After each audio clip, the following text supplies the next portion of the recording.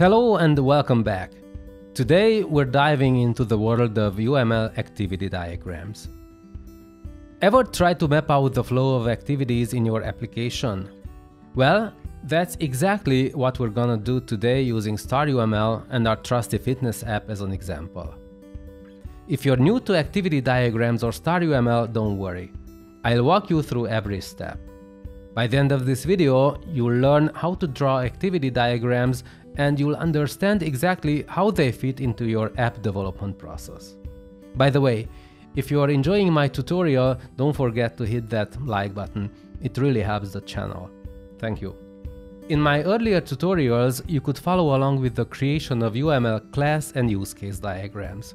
If you haven't seen those tutorials, I'll link them here, and you can also find the links in the description below.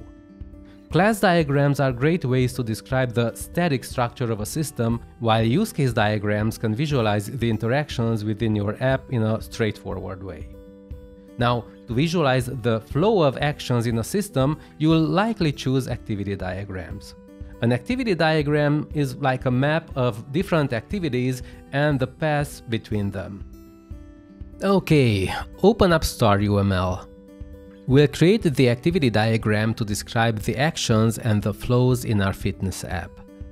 Go to the Model menu, select Add Diagram, and then choose Activity Diagram. Notice how the toolbox changes to show elements specific to activity diagrams. In an activity diagram, each action in the system is represented by a rounded rectangle, also known as an activity node.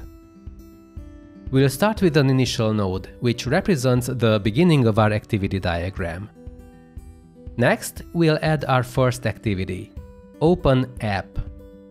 Actions are usually described using a verb in the active form. Do this, do that. Again, we should strive for simplicity in our diagrams. I can't stress that enough.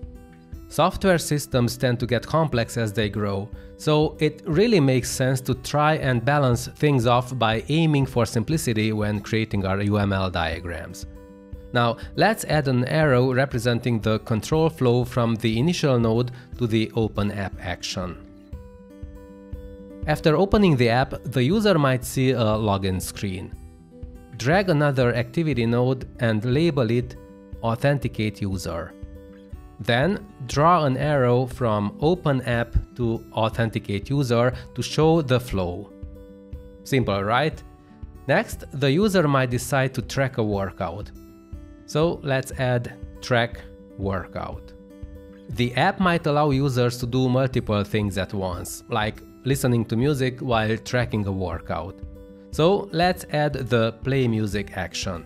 And we'll use a fork to represent that the two actions, track workout and play music, happen in parallel.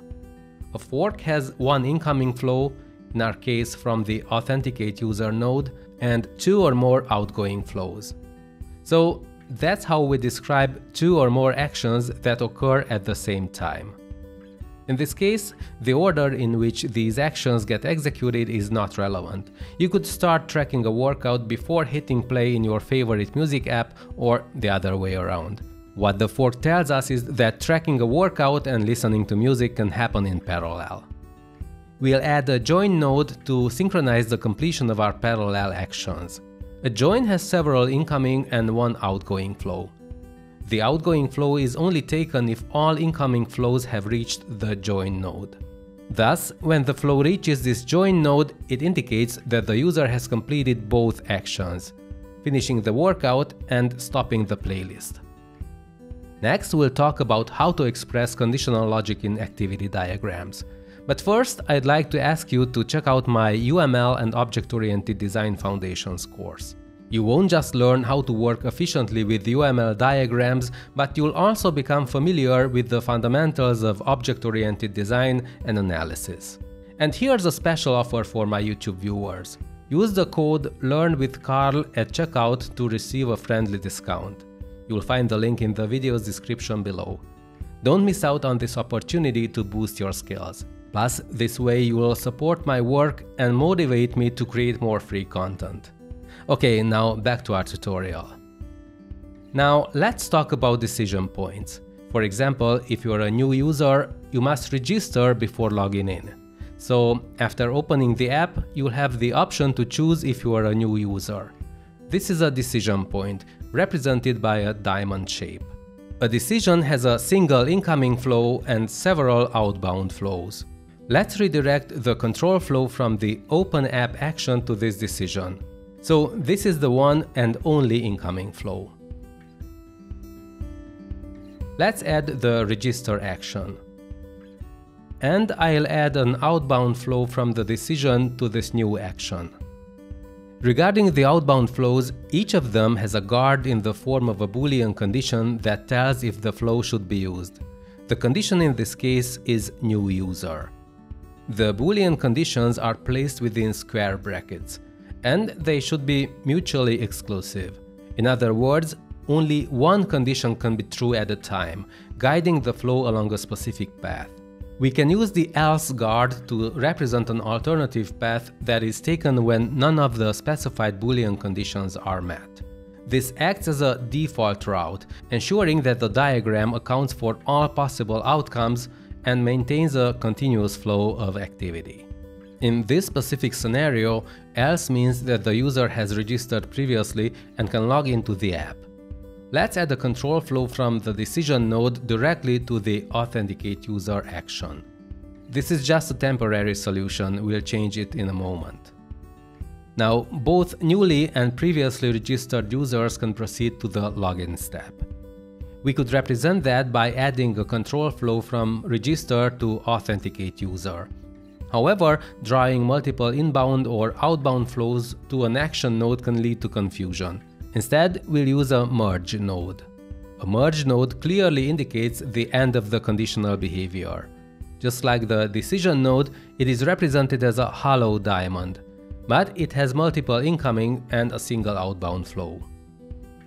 We'll detach the else path and attach it to the merge node. Then we'll draw a control flow arrow from the register action to the same merge node. Now we can draw the output flow from the merge node to the Authenticate User action. We're almost done. Now, it's always a good idea to tidy up our diagrams before exporting and using them in a presentation or a design document. These final adjustments can make a huge difference when it comes to the professional look and feel of your work. You can try using the auto layout feature found in the Format Layout menu. Typically, I opt for the manual approach when it comes to aligning elements. And here's why. This is the automatic layout. Okay, let's roll it back. So let's use the alignment tools from the Editors panel. I'll move these elements a bit closer to each other. Then I'll select the vertical diagram nodes by using Shift and left-clicking on them. Then select Align Center and space equally vertically. Finally, I'll adjust these nodes, align them horizontally,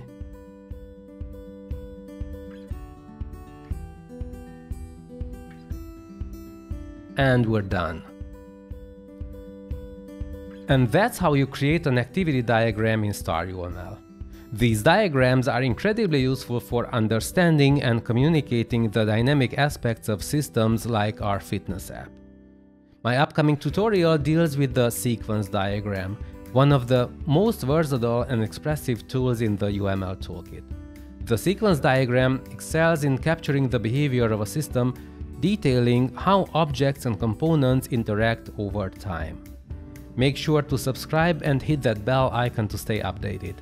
Until next time, keep coding and keep designing smarter. Thanks for watching and see you in the next video.